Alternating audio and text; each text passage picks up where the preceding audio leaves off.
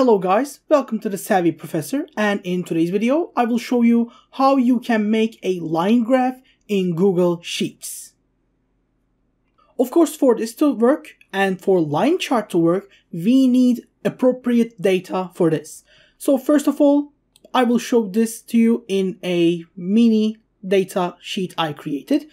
And yes, in the first row of our data like this, these ones up there should be labels because in Legends they will show up as labels, and in our first column should be numbers that will show up in the bottom or in the left side of the line graph. So yes, when we create the line graph better, you will of course see it. So how do I create my line chart?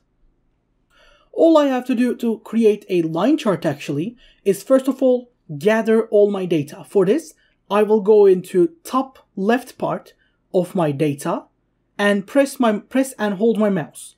Then I will of course scroll over and take all the data. Make sure you get all of it so that way there are no actual problems with the chart. When I grab all of my data like this and without any extra space around it, I will do insert. After insert, I will go chart. When I do chart, of course, it will give me a setup chart, so I can change it and do however I like. Right now, it told me to do stacked column chart, but I don't want to do stacked column chart. I want to do a line chart. So that's why I will go into chart type right under the setup button and click to it to change how it looks. After clicking it, you will see that there are different line charts and different suggested charts and everything. So I can take one of the suggested ones, like a line chart, a combo chart, a stacked area chart, or if I don't want any one of these here, I can always scroll down and see different charts. You see line, area, column, bar, pie, scatter, map, and others. Of course, I want a line chart, so I can either take a direct line chart or a smooth line chart, or maybe even a combo chart. But I want a line chart, a direct line chart, so I will pick that one.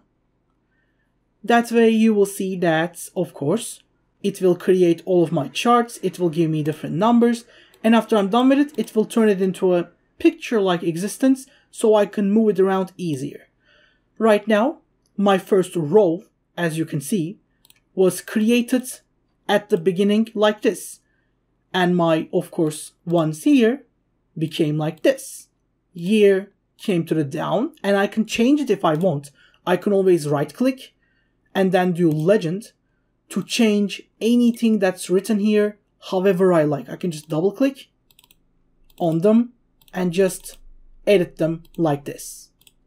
And that is basically it, guys. I hope you guys enjoyed the video and I hope it was helpful. If it was, don't forget to like and subscribe to our channel Savvy Professor, and in any other case, we hope to see you in the next video.